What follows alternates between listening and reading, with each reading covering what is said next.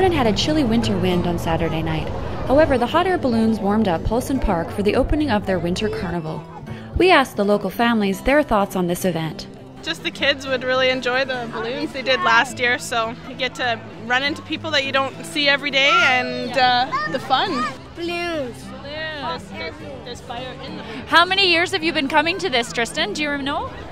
4. 4 years. How did you guys like tonight's event? It was fun. And what about you? It was cool. I like the happy Really cool. face. And you? I liked Tigger. Yeah, and what did you like? I liked all of it. This event did not only have local children excited, but adults from out of town. We found a couple of ladies from Prince George that came down for the winter carnival to fulfill a lifelong dream. I've always wanted to ride in hot air balloons, so I looked it up, and the only place they were coming in British Columbia was to Vernon's Winter Festival this year. So.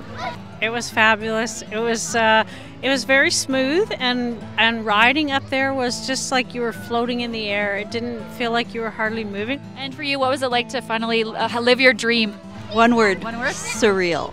The event was a huge success, but we checked in with the first aid team just to make sure there wasn't any incidents. Completely uneventful, just the way we want it. For more information on the Winter Carnival, please visit their website at tourismvernon.com. From Vernon, I'm Lisa Mendes with Castanet News.